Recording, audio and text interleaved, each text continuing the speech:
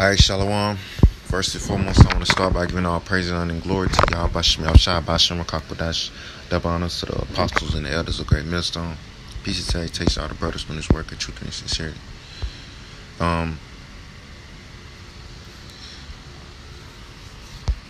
Real quick, I should get this. This is Isaiah 63:1. Who is this that cometh from Edom with dyed garments from Basra? Now, Basra is supposed to be the capital of a stronghold or capital for the Esau. This that is glorious in his apparel, traveling in the greatness of his strength. I that speak in righteousness, mighty to save. Now, who is this man? Let's read on. Verse 2. Wherefore art thou red in thine apparel? So this is asking, why is his clothes red, and thy garments like him that treadeth in wine fat? I have trodden the winepress alone, and of the people there was none with me, for I will tread them in mine anger, and trample them in my fury.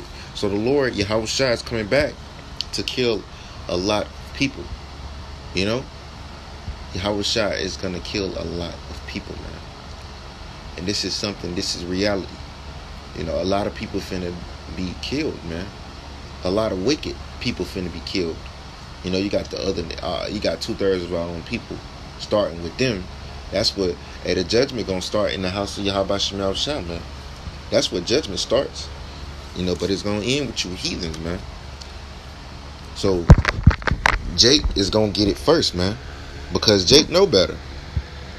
Because we've been out here telling you, well, not we, but the apostles have been out here warning you, hard-headed, bird-brained Negroes, about your doings, man.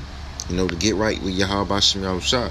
You know, make a sacrifice for your life to take your life again, man. But this time it's gonna be eternal, man. They've been warning you to turn from your wickedness before the day of judgment come. The day of Yahweh Bashem Yahshua. The day of the fierce anger of Yahweh Bashem Yahshua. Because the Lord has a controversy. He has a problem. He has a situation with you people, man. Why? Because you're hard-headed. You know? You're rebellious. And the scripture says, let me get it.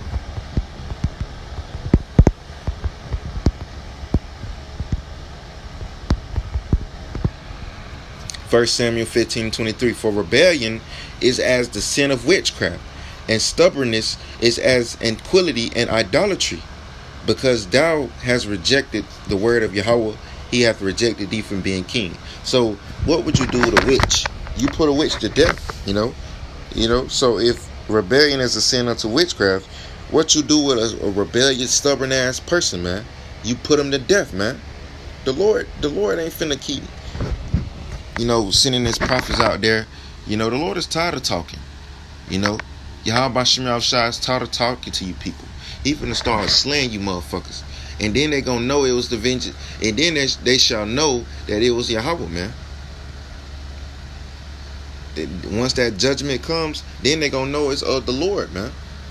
I think it's a precept that said, I think it's a scripture that says that then shall they know.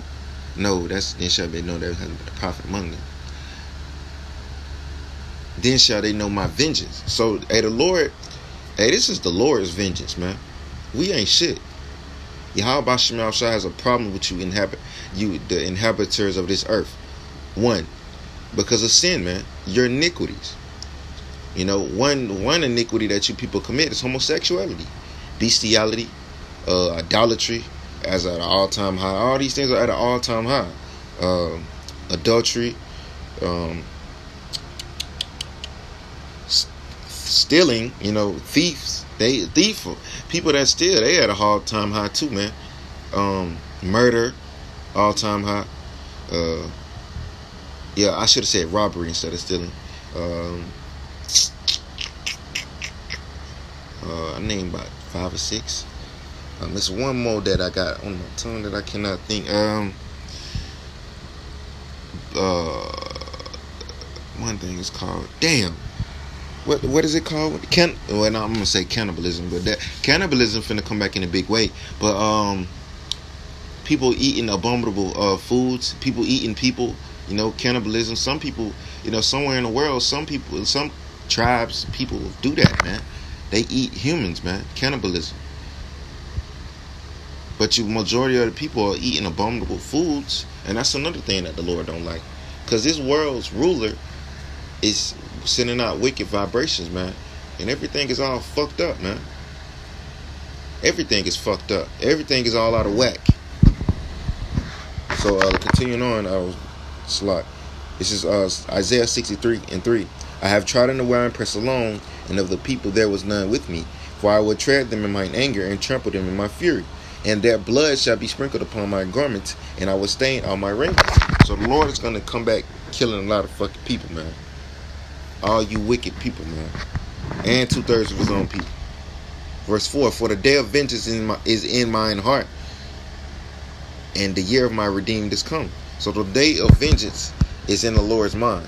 He's always thinking about it. He's thinking about that day that he can sprinkle your blood upon his garments, man. Kill you. The Lord said, I came not to bring peace, but a sword, man.